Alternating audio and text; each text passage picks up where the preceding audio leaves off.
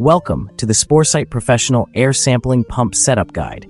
In less than 90 seconds, we'll walk you through the simple steps to set up your Sporecyte pump for accurate air sampling. Once connected to power, the pump is on and the start button will be illuminated.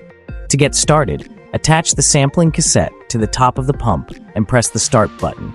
This will start an automatic 5-minute sample cycle. LED indicators help you keep track of the progress of your sample. To take a longer sample, wait until the cycle has been completed. When the pump has turned off, press the power button again, and another 5-minute sampling cycle will begin. Calibrating your pump is key for accurate results.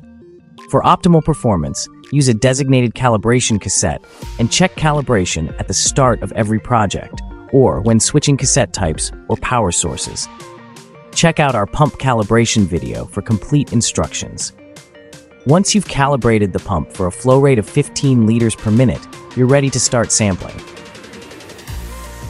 To make sampling more convenient, you may opt to use a rechargeable battery pack as the pump's power source. You'll find the battery pack we recommend on our website. And there you have it.